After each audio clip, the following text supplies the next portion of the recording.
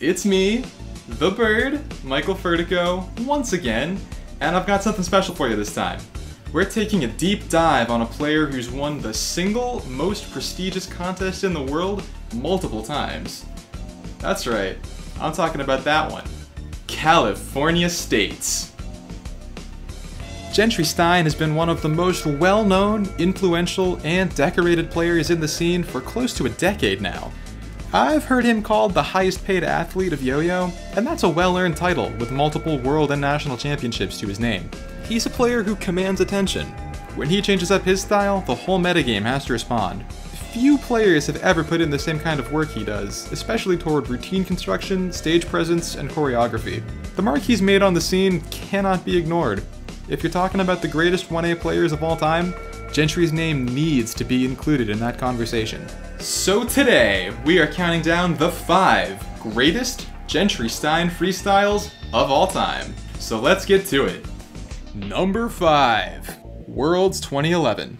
The stage at the World Yo-Yo Championship is always daunting, and that only gets worse as you make it into the later rounds of competition. So for Gentry to even make it to finals, let alone hit the stage this hard the first time he ever even attended Worlds, is frankly astonishing.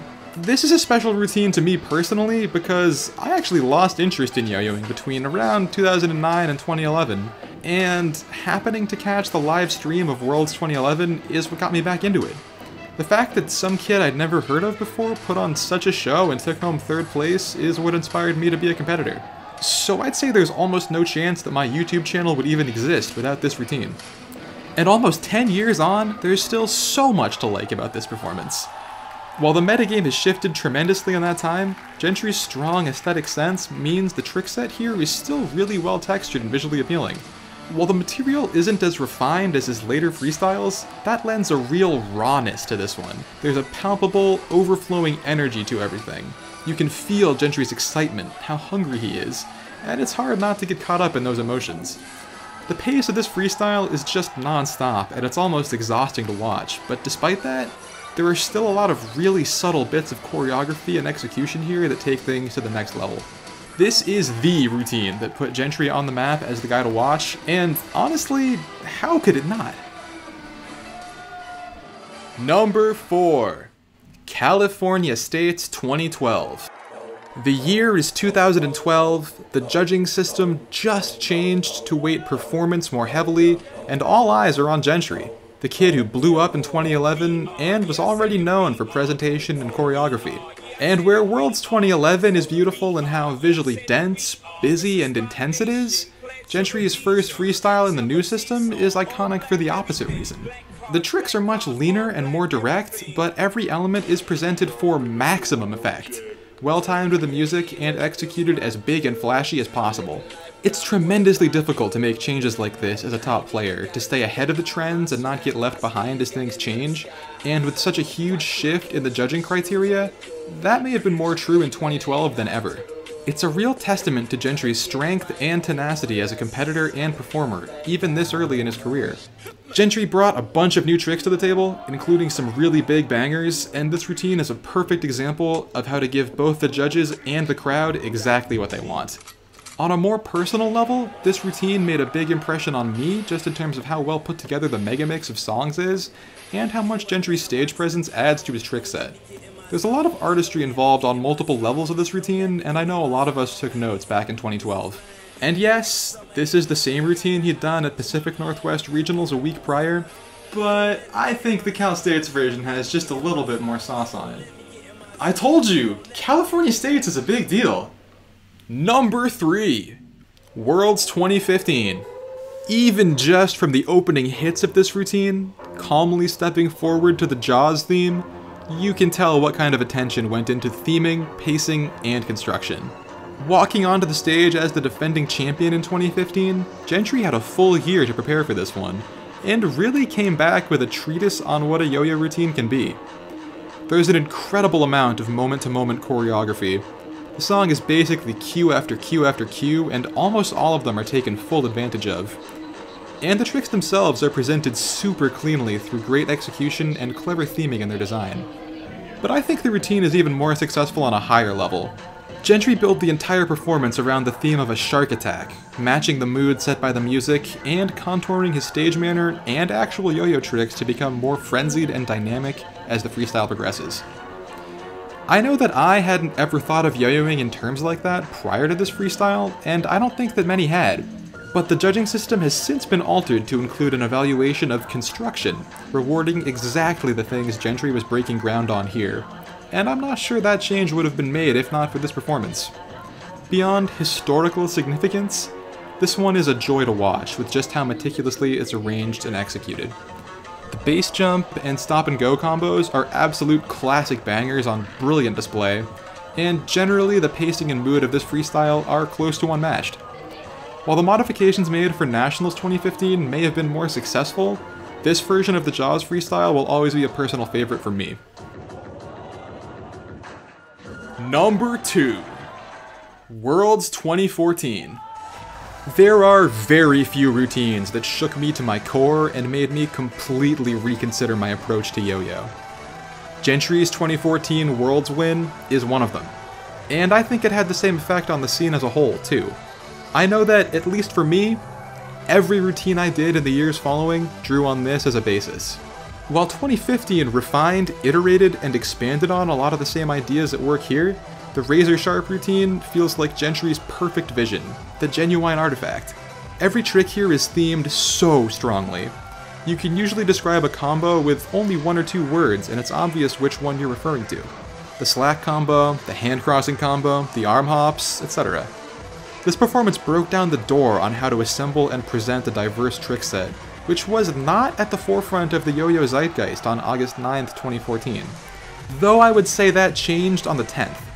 The fact that every discrete trick is so well focused really emphasizes just how much ideological ground is covered in this performance, and it's covered beautifully. These tricks are composed to be super visually pleasing, but on top of that, the way they're executed is gorgeous.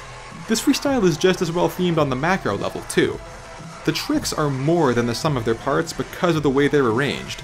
Few front-style combos have ever been so triumphant, the Black Hops combo comes at the perfect moment to set the crowd on fire, and the horizontal hops at the end cap things off perfectly to keep the audience screaming. Everything about this routine feeds into the feeling of metallic, shiny, and sharp, in a way that I'm not sure I can communicate. The best art exists to express things that words alone can't. Gentry spent months building hype for this after winning Nationals in 2013, even taking a full month to train and learn from the best in Japan.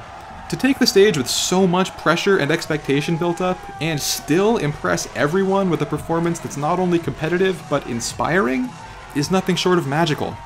This freestyle is so aesthetically cohesive and polished, and the result of so many smart choices, that its luster will never dull with age. Everything is in its right place, and this routine will always maintain its merit because of that, no matter how the metagame changes.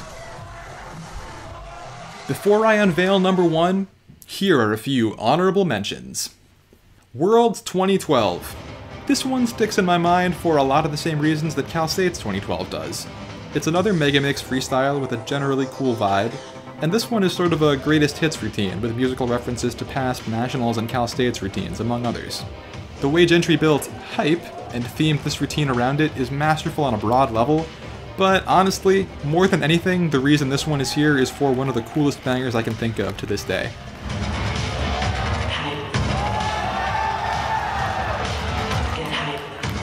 California State's 2013. So, as was the norm back then, this contest took place about a week after Pacific Northwest Regionals.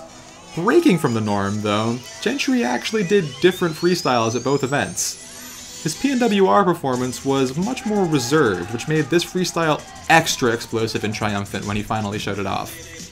I don't think it's quite as iconic as 2012, which is why this just barely misses the list, but boy did Gentry go in for this one. Worlds 2019. It's a real testament to the strength of your career if you've done 5 other routines that can edge out a performance that made you the current world champion. What I love about this freestyle is how authentic it feels. After basically redoing his entire trick set in 2018, Gentry actually threw out a whole other routine he'd made for the 2019 season before putting this one together, so that it was more in line with what he wanted to do. and the result looks so comfortable and enthusiastic that you can almost miss how high level and smart the performance is competitively. Number 1. So what could possibly outdo the 2 world champion routines? What could possibly rank above the perfection of Gentry's prog freestyle? Well, for this one, I happened to be sitting in the crowd watching live, and as soon as Gentry stepped off the stage, I vividly remember turning to my boy, Don Hodgkinson, and saying, well, that was the coolest thing I've ever seen. And you know, I think that's something I can stand by 4 years later. There's one more routine that I would say exemplifies Gentry's philosophy on yo-yoing, performing, and artistry above all the others, and that is Worlds 2016. And also Nationals 2016. They're the same routine, so, you know. Usually, a competitor makes it clear that they're here to play by standing front and center on the stage, ready to show what they've got.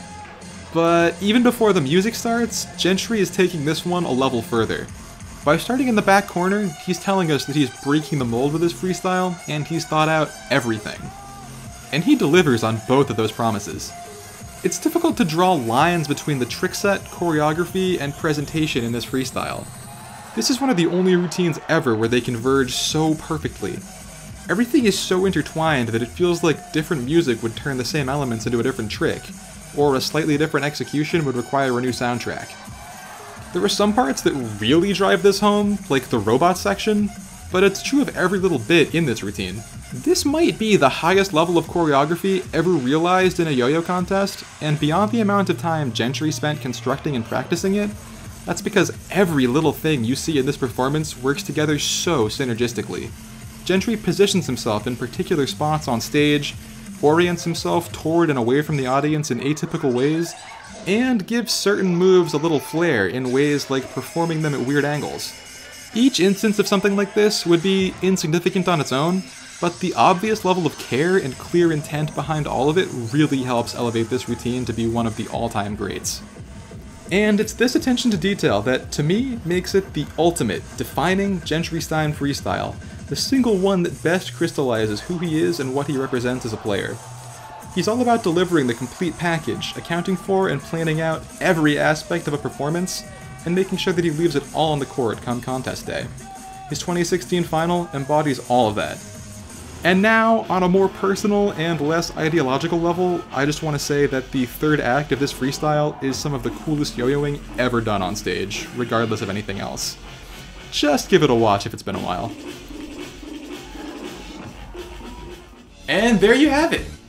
The objective, inarguable, top 5 Gentry Stein freestyles. I mean, subjective, in my opinion. Anyway, what do you think? What did I get right? What did I forget? Who else do you want to see a video on? Let me know in a comment down below, and don't forget to like and subscribe while you're there. As always, thank you so much for pointing your face at this, and I'll see you in the next one. But for now, I've gotta fly. Thank you to Yo-Yo Factory, Yo-Yo Video Archive, C3 Yo-Yo Design, and Yo-Yo Contest Central for all the clips used in this video. It really makes my day to see people reacting positively to my content, so I just want to say thanks again, and thanks for sitting through the credits. So, see you next time.